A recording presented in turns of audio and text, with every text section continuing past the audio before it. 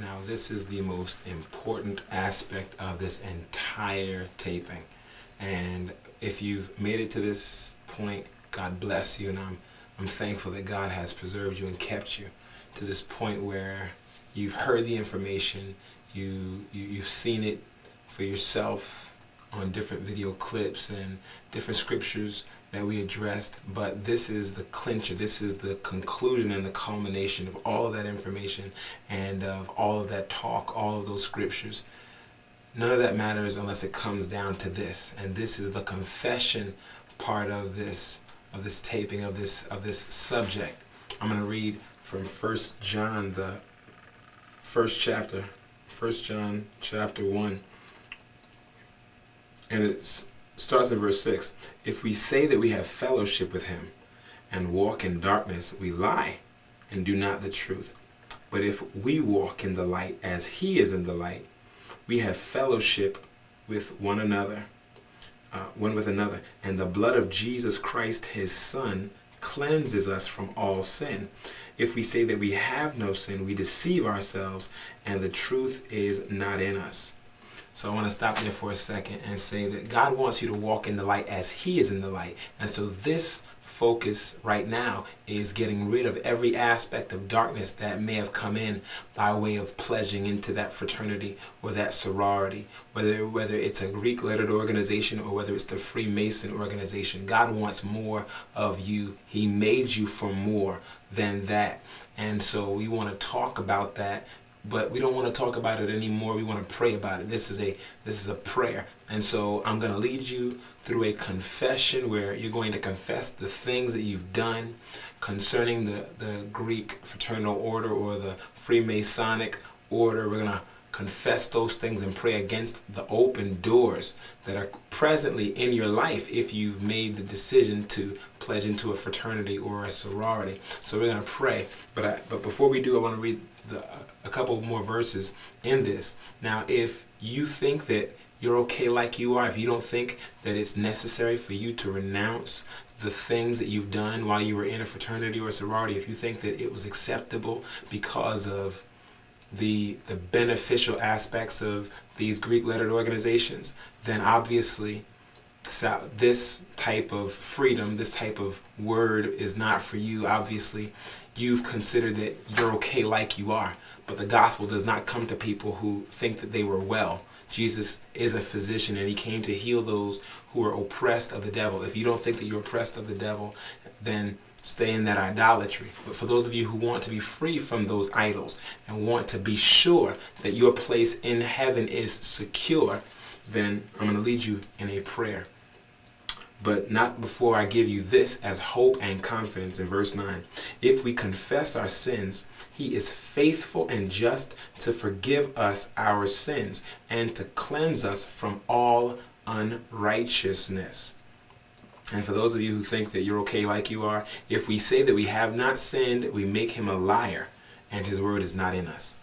But for those of you who realize that you have made a decision that was contrary to the word of God, let's pray together right now. And I'm going to lead you through, we're going to be confessing together, but I'll also stop in the middle of certain confessions so that I can instruct you on what to do. If you have oil in your house, I suggest that you perhaps pause the DVD and go and get some, because you're going to use it to sanctify different parts of your body that you used to indulge in this level of idolatry concerning your fraternal or sororital order, okay? Now, repeat after me. Lord Jesus, I confess, I acknowledge pledging into the fraternity or sorority as sinful. Lord Jesus, please forgive me for swearing any oath, chanting, singing any songs in honor to the order, and bowing at any altar of the Greek organization. Father, forgive me for every oath made to the organization and to any false god. Lord Jesus, please forgive me for having crossed the burning sands. And if you have done that, if you've crossed the burning sands, then use the oil that I asked you to go and get, and take some and anoint the soles of your feet. You don't have to use a lot of it, but put some oil on the soles of your feet. And let's pray that again. Put some of that oil on the soles of your feet, and let's pray that again. Lord Jesus, cleanse my feet for having crossed the burning sands, and forgive me in Jesus' name.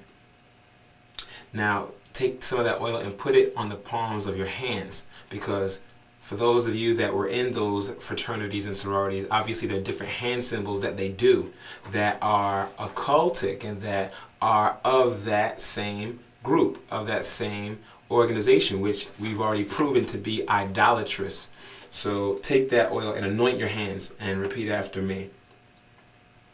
Say, Lord Jesus, please forgive me for having done any hand symbols associated with the fraternity or sorority, and sanctify my hands that they might be meet for your use. Father God, please forgive me for taking part or performing any ritual, intake process, initiation, unity rituals, hazing, stepping, crossing over, enduring mental, physical, or emotional pain for the organization. Lord Jesus, forgive me for all connection with the Boule Council, for all connection with the National Pan-Hellenic Council. Now use some of that oil and anoint every brand. If you received the brand, if you received the tattoo for your organization, take the time right now and anoint those particular areas of your body, because those curses need to be broken. Your body is the temple of the Holy Ghost. Now while you're anointing that, while you're anointing those tattoos or those brands and asking God to break the curse, repeat after me. Say, Father God, my body is the temple of the Holy Spirit. Please forgive me for defiling the temple of the Holy Spirit, and break every curse, Lord God, that came upon my life or that entered my body as a result of the mark. My body belongs to you.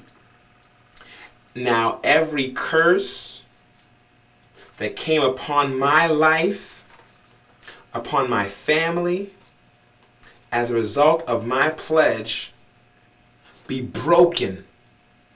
Idolatry, perversion, witchcraft, rebellion, wrath, spirit of Pharaoh, Sphinx, evil secrecy, deception, antichrist, body mutilation, hatred, and death be broken from off of my life in Jesus' name.